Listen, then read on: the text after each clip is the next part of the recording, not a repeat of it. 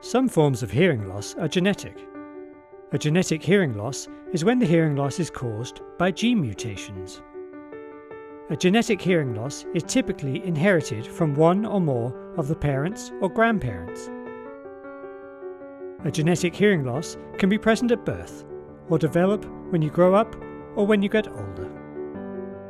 If a hearing loss is present at birth, it is called a congenital hearing loss. Most cases of congenital hearing loss are related to the genes.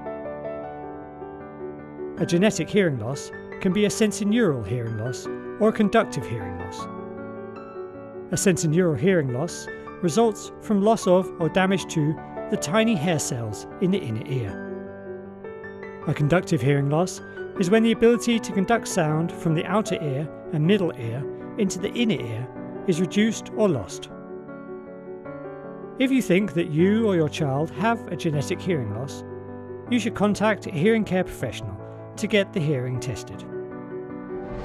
You can find more information about genetic hearing loss on the world's leading website on hearing and hearing loss, hearit.org.